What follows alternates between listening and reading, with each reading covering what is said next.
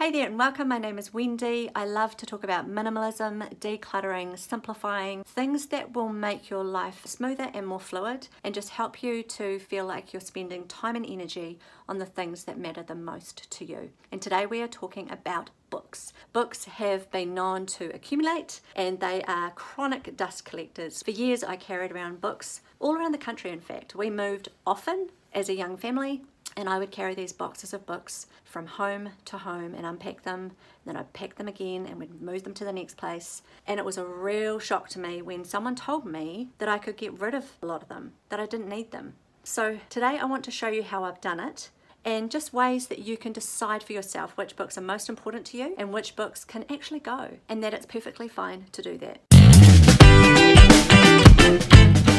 Decluttering is never a once and done thing. I've been doing this for a number of years now and I still feel like a bit of a novice at it. It's not something that you will always be able to master completely, and your home will possibly always want to fill up with things. As our family grows and as we purchase things, they start to accumulate again and we have to revisit what we had once thought was done. And so this is what I'm going to do today with my bookshelf. I'm just going to declutter some of the books, make sure that I have got what I need, but also making sure I'm not holding on to things that I really don't need anymore. It was a huge surprise to me that I was allowed to get rid of books. They were always something that were precious. There's a lot of money invested in them, there's a lot of memories invested in some of them. Often they're books that have been given to us, they're books that have been handed down. Some of them are books from our own childhood, or maybe they're things that you've read to your own children that you treasure. Right now I've been going through a lot of Marie Kondo's The Life-Changing Magic of Tidying Up. It's where it first started for me. It's the thing that pivoted me the most into significant change, and that was decluttering my home. I heard it recently from someone who follows the Fly Lady: you cannot clean clutter. And no matter how much you go around just moving things and wiping things, you can't actually clean anything when you are just constantly it's all kind of tumbling in on you. And that's what it felt like for me. And so it started with clothing, and I've done a few videos on that, and now I'm doing books. Books are often in every room of our home. They're in the kitchen, they're in the living area, they're in the bedrooms, they're beside our bed, and so they can take up a lot of space and they take up a lot of time and energy looking after them. And so we want to eliminate a lot of that with the books today. So I'm going to show you exactly how I do it, because I'm going to do it to my bookshelf that I haven't looked at for a while, probably about a year maybe. I haven't actually collected together the books and really had a good look. So I'm going to do that with you now and show you how you can do it in your home. So if you're wanting to get rid of your books, if you've never done this before, what I suggest you do is make sure you've got a box near you for a place to put books that you no longer require. You might have 40 books that you're wanting to get rid of. So these are going to go in a box that you can either sell them or you can give them away, depending on their condition, depending on their value, depending on their popularity. So that will be your choice. You won't necessarily need a rubbish bin, unless of course you keep a lot of magazines and newspapers on your bookshelf, in which case you will need a rubbish bin to put old newspapers and magazines possibly. But to get started, what you need is a box for books that you no longer want, a place to put them so that you can move them away from the bookshelf. Now you're going to do that at every single spot in your home wherever there is a bookshelf. If you have one in the lounge, one in the bedroom, one in the kitchen, one beside your bed, every single spot in your house, you're going to do every bookshelf in your home and deal with books all at once. That means that books are dealt with. You will be able to tick them off your list as decluttered. And there really is only one simple way, and that is to hold a book and decide for yourself whether or not it's something that you would like to hold on to and keep, or maybe it's something that is of no interest. No one in your home is ever going to read it, so give it away to someone who is actually going to treasure it. I'm just going to talk about the other types of books that you will come across. One is magazines and newspapers. Take a picture of the article that meant the most to you. Maybe it's got some cool ideas in there that you would like to replicate. Do be careful about how many magazines you keep. Just keep a few for reference, but the rest really don't have to be held on to by you, unless of course you're a magazine editor and they're your books and you're going to keep every single one of them, in which case they are a treasure. Textbooks, I have got a manual here that I was working through for a lot of years that I no longer work through. A lot of the notes and things that came with it, or pamphlets that supported the work, doesn't necessarily need for me to hold on to, so that can be binned or burned. And that's the same with you and your textbooks. Maybe it's a thesis and you did a lot of research on that for a full year or a chunk of time, and it meant a lot to you to keep that research. Then it becomes a keepsake, a little bit more than a book, so you're going to find a special spot for that and a place where you can treasure it a bit better.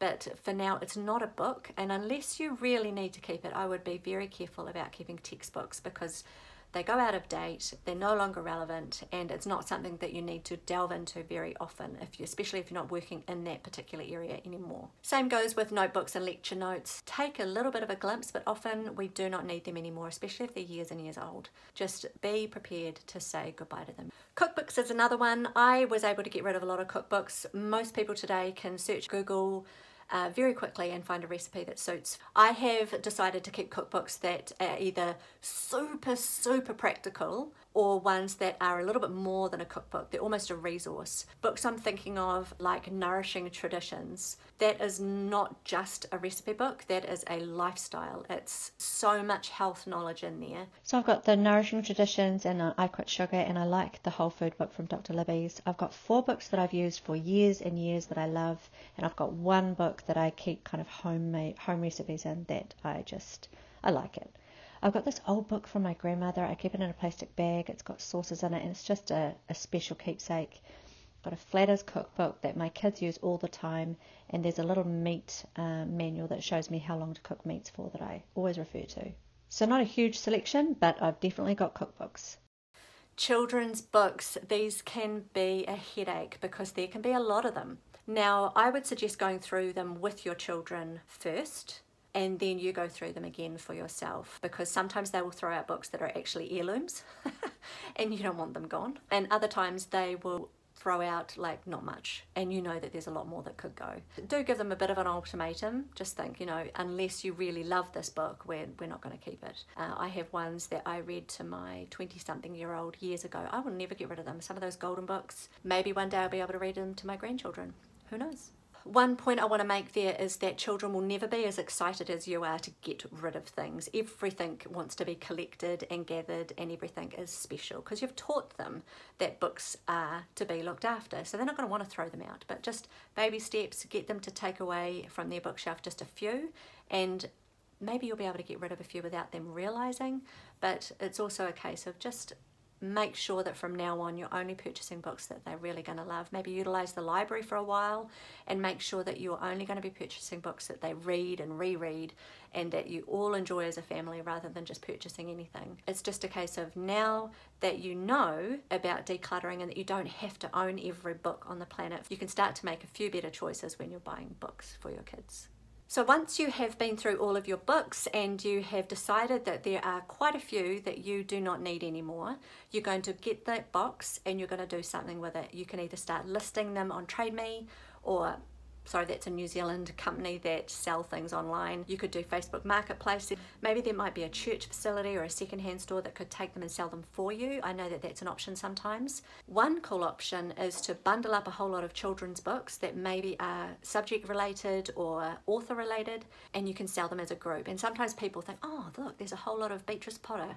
You might not be able to sell individual books, but you can sell groups of them, and that's often been a successful way for me to get rid of some books and still get some money back for the investment that I made.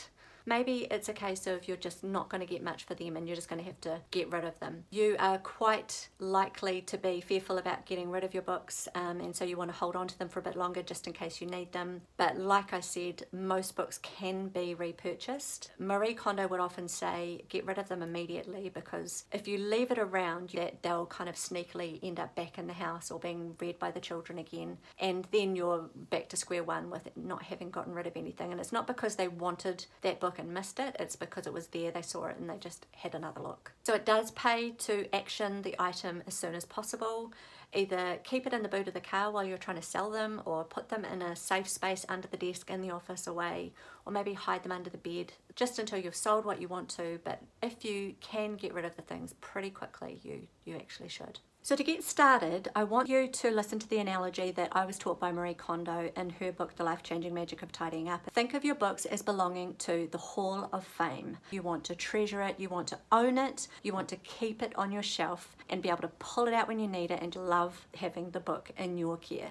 Because we all have our favourites. They're the books that we first read to our children, that were read to us as children. They're books that have cost a lot or been given as beautiful gifts. Maybe they are books that have taught you a lot. You have dog-eared and highlighted so many things in there that you want to be able to always have it as a reference. These books are our Hall of Fame books, and these books you should absolutely hold on to. But then if you look at some books, they aren't books that you have opened very recently. Even some of the books that we love, we don't open all the time. But these ones that have never been referred to, ones that have never been read, we meant to read them but we never did, ones that we hoped to teach us guitar or teach us how to crochet. If you haven't used them recently, like within the last year, I can almost guarantee you're not going to. Whatever way that you're going to learn to do crochet is not from that book. You're going to find some other way because you've had the opportunity and you haven't used it. And I can also guarantee you that if you did get rid of that guitar book and you truly missed it and really felt the need to try again, you could go and purchase another one. So always keep in mind that a lot of the times we think that throwing something away or getting rid of it, it's going to be the end of a dream or a desire. It's not. There's so many ways that you can replace those items again. Books are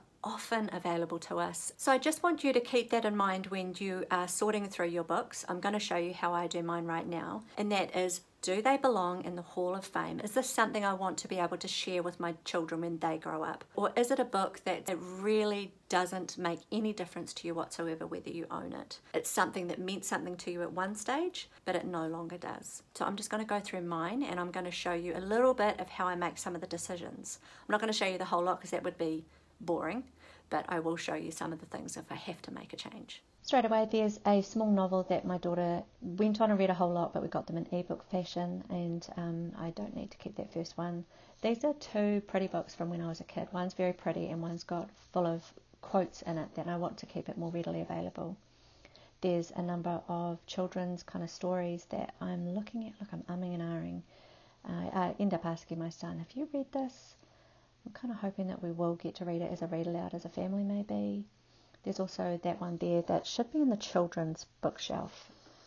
And then we've got The Hobbit, a favourite of ours, and probably should be in every bookshelf. No, just jokes. And then we've got Harry Potter, another series that I adore and I just love.